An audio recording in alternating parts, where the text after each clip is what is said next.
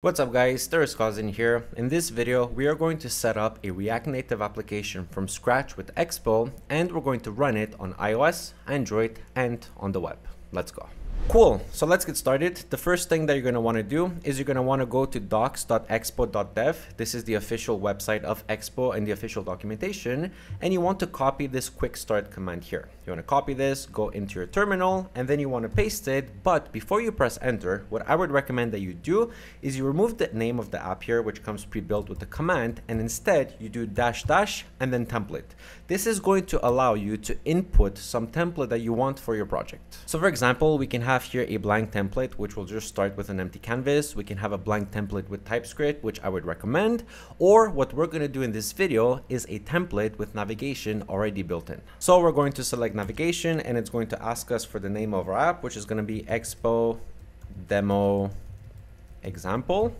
And then it's going to start building our application. And now it's done installing, and as you can see, it's telling us exactly what we can do. We can cd into our project, so we'll do that, copy this, press enter, and then we have the option to run our app either on Android, on iOS, or on the web. Now we're going to get to all of these in this video, but first we're going to start with npm run iOS. So I'll just copy this command, paste it here, and now here's where the magic happens. With literally just one command, it's going to set up everything and run our app on an actual iOS simulator. See, like that's literally all that it took to have a fully functioning iOS application on a simulator. And not only that, because we used the template, right? Remember, we used the template and we told it to set up navigation for us.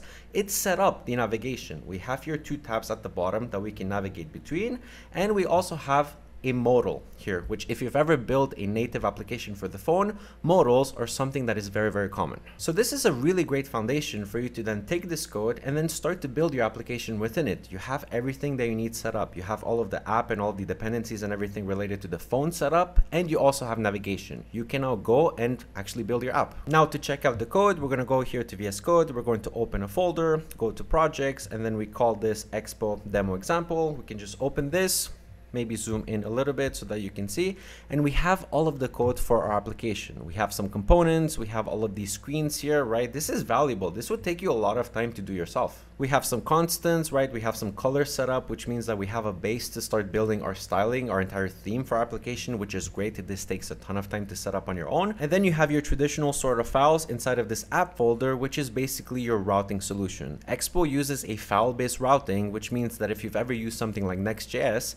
how you structure these files and these folders inside of this app folder is how you're going to be able to actually have routing in your application. So all you need to do to add new routes is to add a new file here, and then you're good to go. Expo literally handles everything automatically for you. The animations, navigations, going back, making sure that everything is in sync, making sure that you have valid routes and everything, so that you can focus on building what matters, your actual application. Cool, so let's now try to run this application on Android. And disclaimer, usually Android is not going to work right off the bat. You're going to have some errors, as you're going to see in just a moment. So we can go here and take this command, npm run Android, come back here, copy it and paste it, and you're going to see we're going to have an error because just of the nature of Android, it's really buggy, and React Native was initially not planned to be on Android. So because of that, we're still having to deal with some errors, and Android usually takes a little bit more effort to set up and get working. So here what it's saying is that my emulator, right, in iOS we've used a simulator. You have an equivalent for Android, and that's an emulator, my Pixel 6, saying that it quit before finished opening. Honestly, I saw nothing even try to open, so this error is kind of a little bit weird. And as I've said, you're going to see a lot of these when dealing with Android. So in my case, what I have to do is I have to open Android Studio, and then I have to actually run the emulator from Android Studio. I'm going to want to go here at the top right. There's this little icon that has like a phone and Android. This is your device manager, and you have your devices there. And the only thing that you need to do is press play. And if you don't have a device, you can actually just create a device and set it up and everything. But since I have one, I'm just going to press play. Now this is going to open up. It's going to take a bit of time. I'm just going to quit this app because this was like a previous app that I did in the past. And now if I go back to my terminal and run the same command again, it should work because now our emulator is actually running.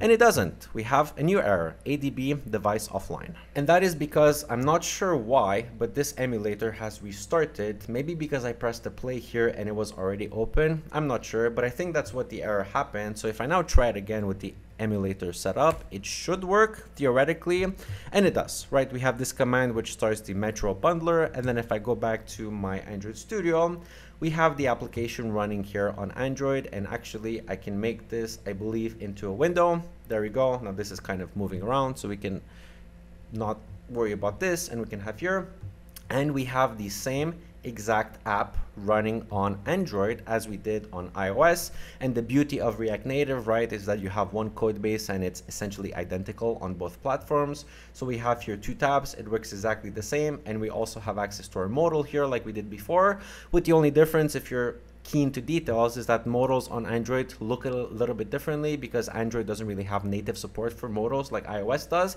but nonetheless you still have the same functionality, it's the same screen, it's just behaving slightly different because now we're on Android versus iOS before. And finally, let's now try to run this on the web. So we're going to stop the server, we're going to go npm run web, and now we should get a new set of errors, or not. It might work automatically. Let's see in our terminal what happens.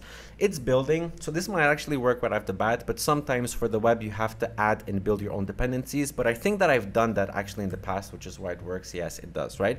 So this is the beauty of Expo, right? Expo, you can run one code base. You can run it on iOS, on Android. And if you look here, it behaves the same, right? We have tab 1, we have tab 2. And then here, if I go here at the top right, we have a modal, which behaves very similarly in the sense that we're seeing the same content as we had on the actual phones. Now, disclaimer, I actually haven't ever used Expo for the web, so I'm not really familiar as to how it works and what its limitations are, but just from what I'm seeing right now, this looks very, very promising. And if you're looking to build an application that's cross-platform with just one piece of code, this is really, really great. And on top of it, this is also React, so if you have experience working with React on the web, you can easily come back here, jump in, and have no trouble getting up to speed. Now, there's one more thing that I want to talk about before I end this video, and that is the Expo SDK.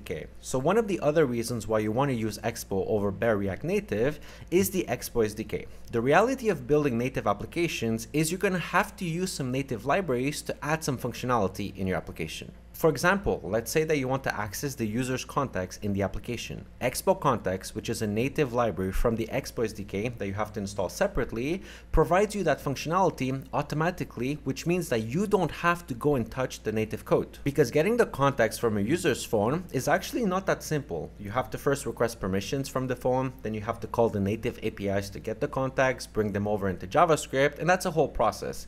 But if you use Expo Context, everything is done for you automatically. And you have access to all of these functions here that are already built for you so that you don't have to reinvent the logic. And from what I've heard, if you're a native app developer, either in Swift or Kotlin or Java for Android, this is oftentimes even better than doing it natively. It's just easy because it's already built for you. So why wouldn't you use it? Right? Like it's literally as simple as installing Expo Context and then importing this as context, and then you get access to all of these functions. Get context async, get groups async, is available async, and so much more. You literally don't have to do anything. And if you look here at the list, there's a ton of these things. There's auth sessions, there's audio, there's AV, there's battery, right? How many times do you want to access the user's battery on the device? You can do this super easily with Expo Battery. If you're thinking of building a React Native application, I would highly, highly recommend that you build it with Expo because of all of these reasons. You have a lot of the work for you so that, again, you can focus on what matters, which is actually building your own application. Cool. So there you go. Now you know how to run a React Native application with Expo from scratch in just a couple of steps. It really wasn't that difficult. It didn't take that much time, and I'm convinced that it's going to be as easy for you if you can just get through like the Android errors. And honestly, if you just want to avoid those, just don't run it on Android. Delay that as much as you can. Work on iOS, because usually on iOS there's going to be less and less errors. If you've enjoyed this video, you can click here to subscribe. I would really, really appreciate it. There's also a video here that you can watch. It's probably super awesome, right? Because it's made for me, so I would recommend that as well. If you still haven't joined the Discord, honestly, what are you doing? If you're interested in React Native, in React, it's literally the best resource available out there. I would highly, highly recommend it. It's the first link in the description down below. And with that being said, my name has been Darius Kozin. This is Kozin Solutions. Thank you so much for watching, and I will see you all in the next video. Ciao, ciao.